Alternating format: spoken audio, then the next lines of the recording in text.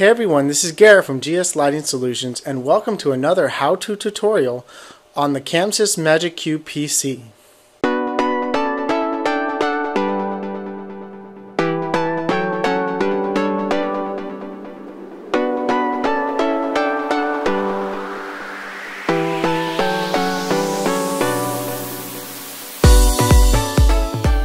In this episode, we're going to be covering creating and using multiple effects at the same time. Let's begin. Alright, so in this video, I'm going to go ahead and show you how to create multiple effects and be able to layer them together to make different looks using the same layers. So what I'm going to do is we'll go ahead and start out with the intensity and the colors. So on this look, I'm going to select my par cans and I'm going to add an effect. I'm going to color. Let's do RGB snap. Alright, so now I'm just going to change the times on that so I have a little bit of a quicker look, and then I'm going to go ahead and bring up these. So what I can do here is I'm just going to put them on just blue. Do a lighter blue, and I'm going to put a color or a gobo on there and just focus that gobo.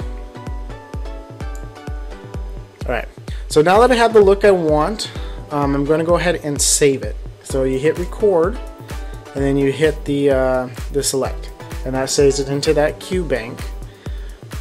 So now that I have that done, I'm just going to clear that out and I'm just going to bring this up.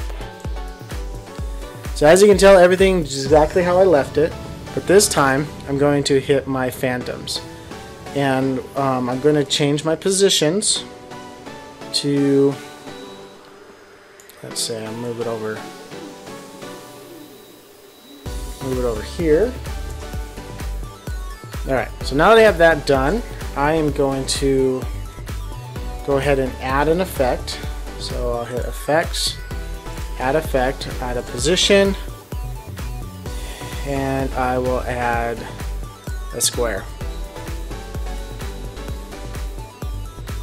I'll change my size down to 30, my time to 0.75.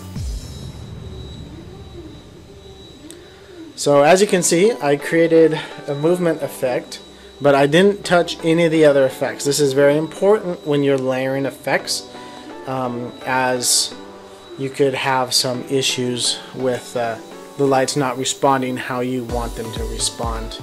So now I'm going to go ahead and hit record, and then I'm going to hit save. Alright, so now if I clear that out, I should be able to go boom, and there you go. I have a movement effect. So what if you wanted to have a different moving effect? Well, you can just bring up a different cue. There you have a different moving effect, or you can stack the moving effect inside the cue bank. What if I wanted a different color? Well, I can just bring up the color effect. So as you can see, you can kind of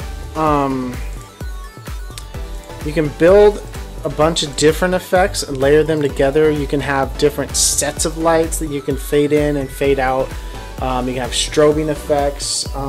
You can have a bunch of different kinds of looks that you can create. So I mean, you can bring in anything that you have.